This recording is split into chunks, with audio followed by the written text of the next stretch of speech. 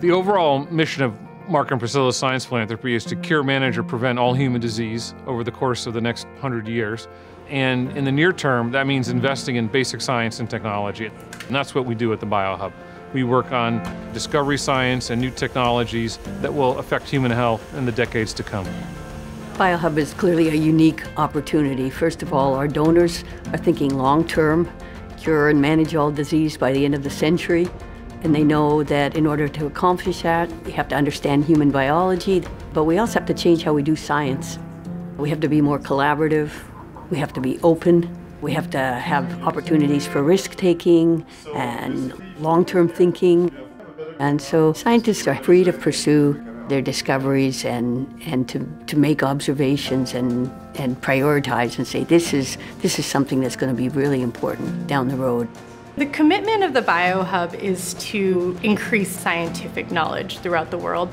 So it's really cool because you get to see kind of this ripple effect of the science and the training that we're doing here at the Biohub kind of expanding throughout the world in a really kind of organic way. But we can do more than just that. We can bring the technology into places that can really affect disease in a community.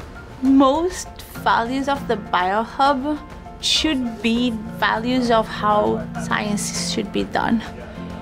As a scientist, you should strive for scholarly excellence.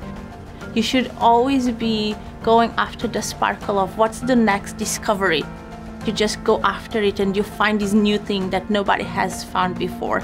So striving for really rigorous science that leads you to these novel findings is essential.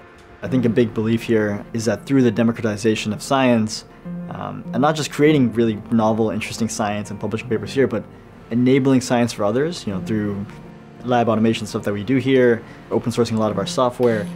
In doing so, we can unlock broad societal value and enable other places, other peoples to accelerate their science and to generate value for all people everywhere.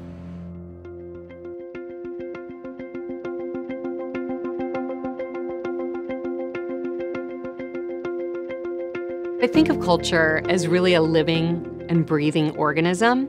And just like a living, breathing organism, you have to care and feed it and take care of it and nurture it on a daily basis.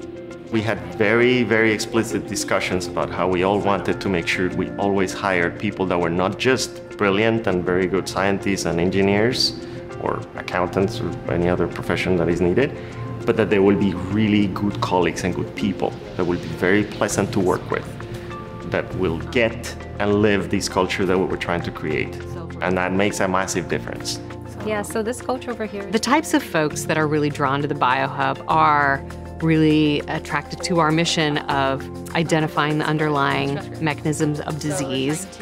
And I think it also attracts people that want to give back to the broader science community, the global science community, and society and human health. We value curiosity, we value investigation. What's the next hard problem?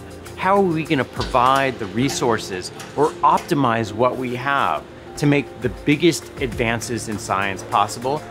How are we going to make sure that the record of our scientific progress has the maximal impact possible?